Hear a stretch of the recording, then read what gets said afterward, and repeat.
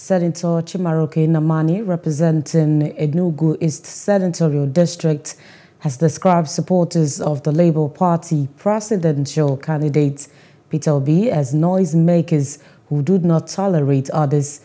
The former Enugu State Governor claimed that Obi's supporters, who are known as obedient, are less than 0.25% of the entire 200 million Nigerians. Senator Nnamani, who is seeking a return to the National Assembly, had earlier vowed that the Labour Party will not be allowed to win any political office in Enugu State, saying bye-bye for obedience. His stand received lots of backlash, with many of his followers on both Facebook and Twitter attacking him.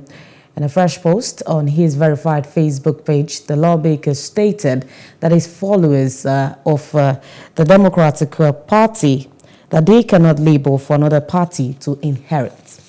Hello, hope you enjoyed the news. Please do subscribe to our YouTube channel and don't forget to hit the notification button so you get notified about fresh news updates.